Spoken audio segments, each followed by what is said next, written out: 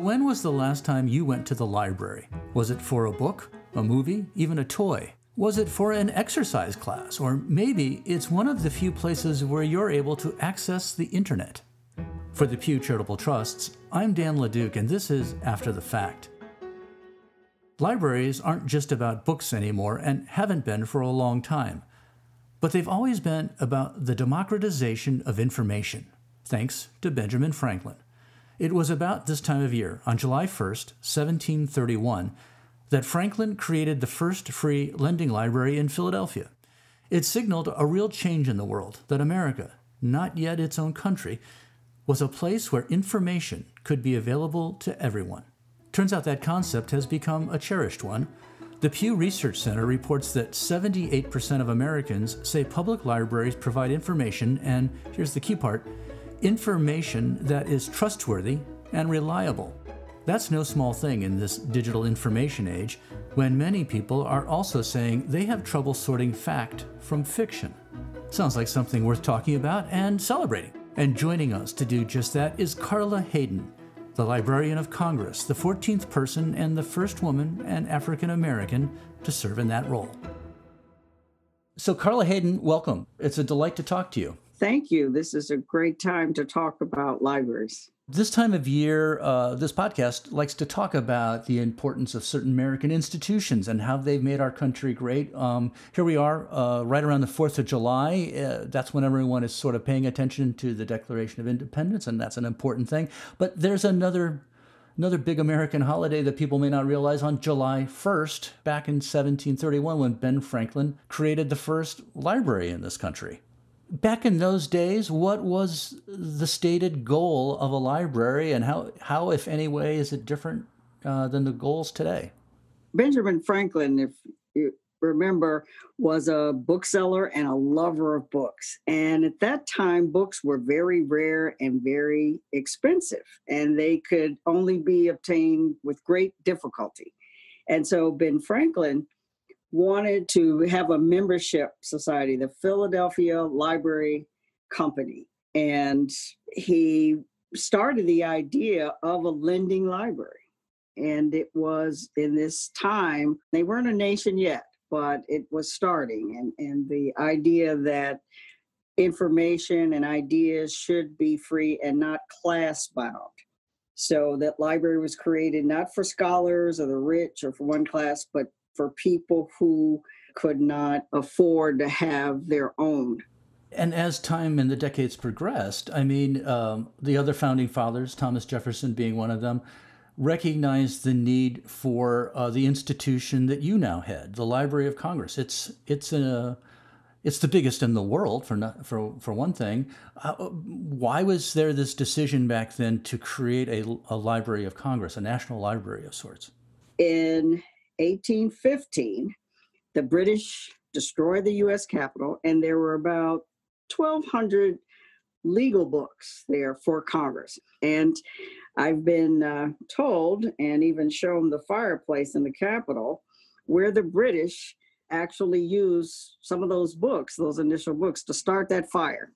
And at that time, Thomas Jefferson, the great collector of books, had the largest personal collection of books in the country at that time, had retired to Monticello, and he offered to sell his collection to the country to start the Library of Congress. And it included the Quran. It was a universal collection. The idea that Congress needed more than just legal books. And as he said, there is no subject to which a member of Congress may not have occasion to refer. This democratization of information was, the whole democracy notion was pretty new in the world in those days. How important is the free flow of information and libraries' role in our democracy? Libraries have been almost bastions of equal opportunity to information. The idea that anyone could have access to books and what, more importantly, was contained in them was the great equalizer and unifier in many ways. Now, there were difficulties in this country, as you could imagine, in the Jim Crow South, There was the segregation of public libraries like other public facilities.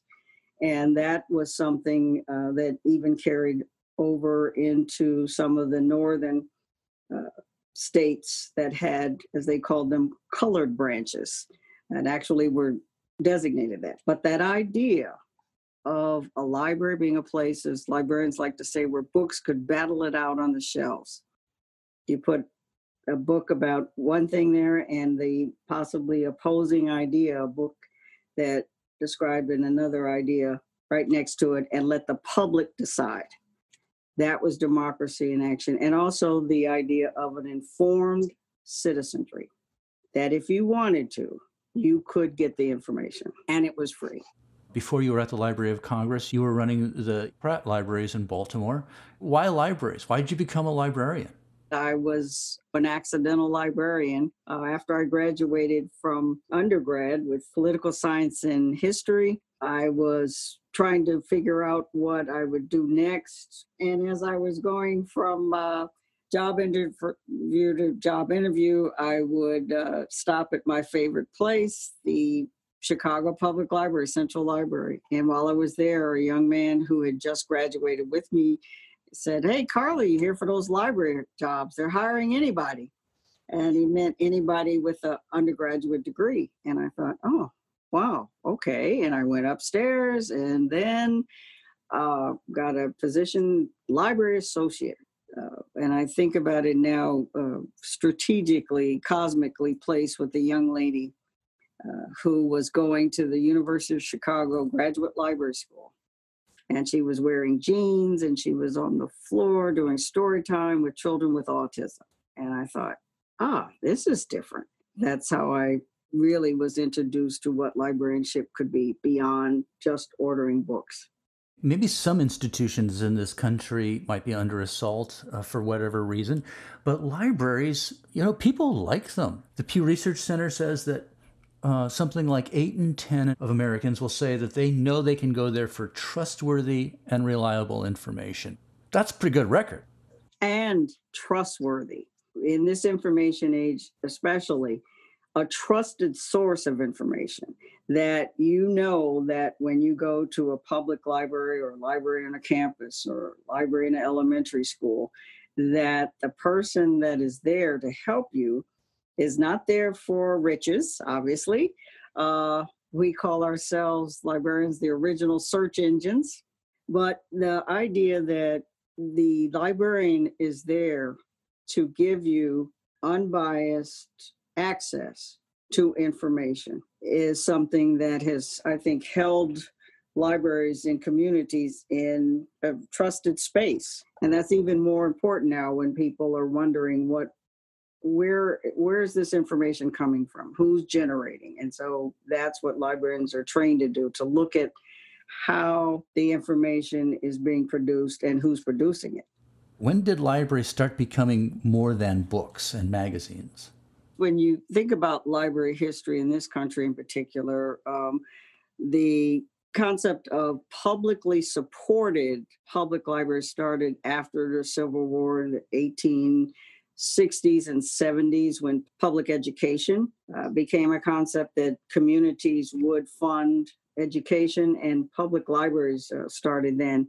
They also, at that time, provided different types of services, especially for immigrants that were coming in, language acquisition in terms of English, classes, things like that. So libraries have provided special services throughout their history of being in communities. And then it really took off in the 1960s when there were activist librarians who were saying, we are part of the solution for community issues.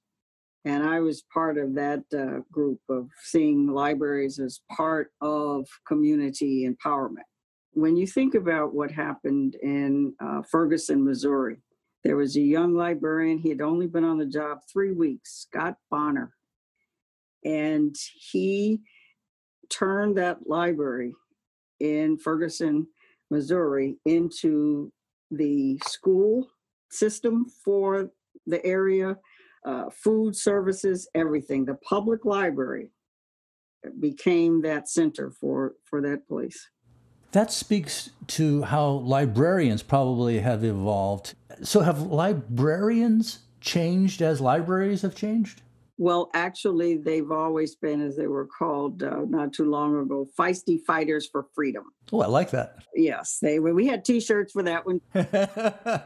Right after the Depression in the 1930s, libraries opened up newspaper rooms. And that's where people who were not employed would go, and they were there all day. And so the idea of being a place of safety, a place that people could be in and not feel pressured, has been a strong part of the librarian story. You are the first African-American, the first woman to be the Librarian of Congress. Has the job become an important platform then to talk about some of the things we're talking about? Being the first female was very significant in a feminized profession where 85 to 90% of the workforce in a profession is female. And I must tell you, that created a little excitement in the library world.